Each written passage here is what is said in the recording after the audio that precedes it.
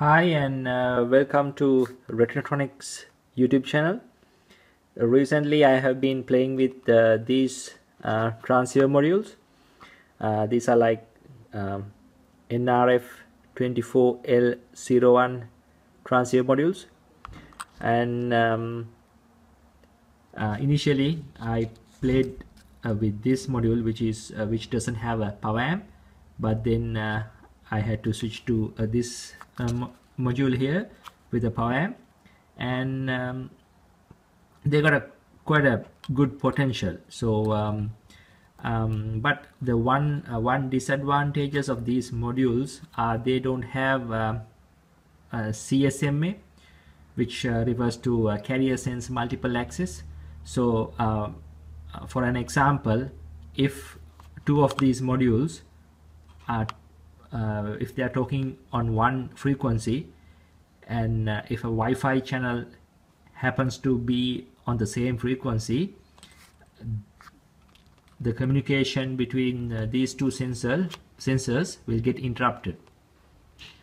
The best way to avoid this is using frequency hopping.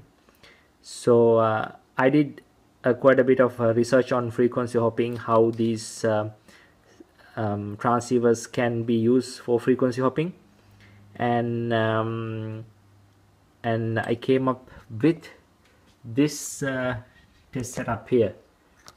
Sorry about all the wires, the messy wires. I'm still doing some research, still doing some work on this frequency hopping system, but it works very well. I intend to make just a module. I mean, I'll take out all these wires hanging, and I'll make this module with a microprocessor to do the frequency hopping. So in this setup, I'm using two nRF transceivers. Forget about this because I'm not using this. This is just a nRF transceiver without a power amp. But at the moment I'm using these two, and they both of them are equipped with a power amp. They can transmit 100 milliwatts of power, but as I said earlier, they don't sense the channel before transmitting. So if a Wi-Fi channel or other some other source transmitting on the same channel, if there's something like that, the communication between these two devices will get interrupted. So what I do here is, at the moment this is transmitting and this is receiving. This device here is receiving and that is transmitting. Not only this is receiving, this will also transmit an acknowledgement to this device when it receives from this device. So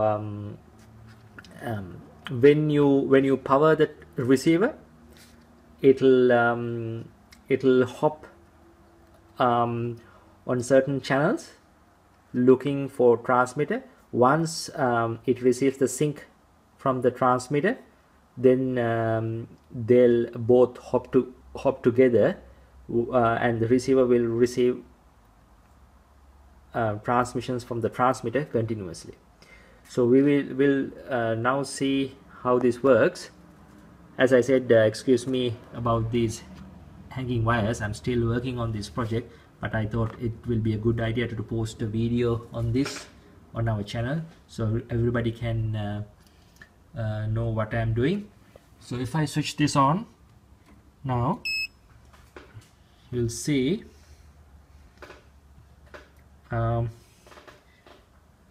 actually there's this light here is at the moment red. Hope I'll just turn off some lights. Alright, I turned off a few lights, so you can see this LED here. At the moment you can see it's still not that visible, but that LED is actually a RGB LED, and at the moment it is red, meaning that this this transceiver is transmitting, but it is not receiving any acknowledgement from the receiver.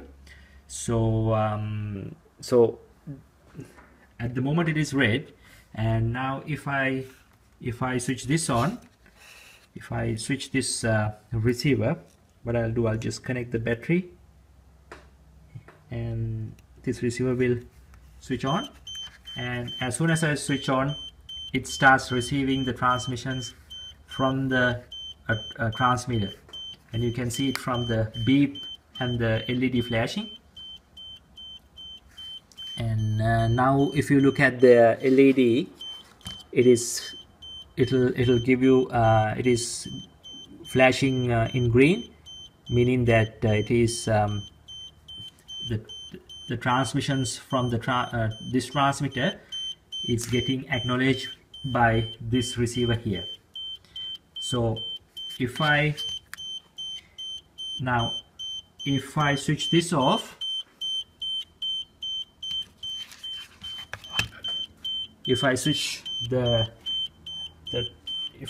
the transmitter off, you'll see the receiver will stop beeping.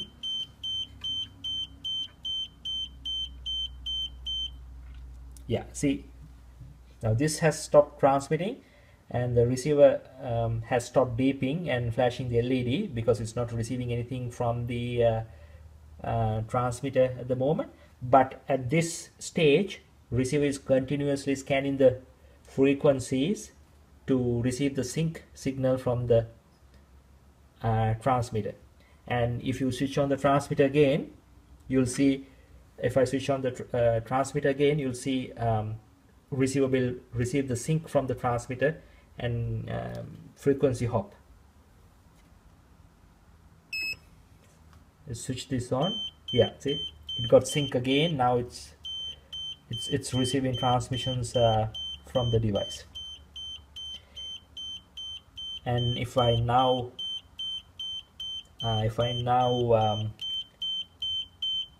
power off the receiver, you'll see this LED is red at the moment, meaning that whatever the transmissions from this device is not getting acknowledged by the receiver. And as soon as I power the receiver, you'll see that LED will flash in green, meaning that that the transmissions are getting acknowledged by the receiver. Yeah, you can see that's green. Well, that's it. I'm hoping to once this is finished, once all my tests are done, I'm hoping to do a module or a transceiver module, which you know, a user can just use the UART to send the packet that they have to send, and it will automatically frequency hop and choose a proper channel, and that the transmitter will use that proper channel to send the transmission to the receiver. I'm hoping to do something like that. Stay tuned. I will post that video as soon as I get the new PCBs done. Thank you for watching. If you have any questions, leave a comment and we will answer you. And if you have not subscribed, please subscribe to our channel. Thank you very much.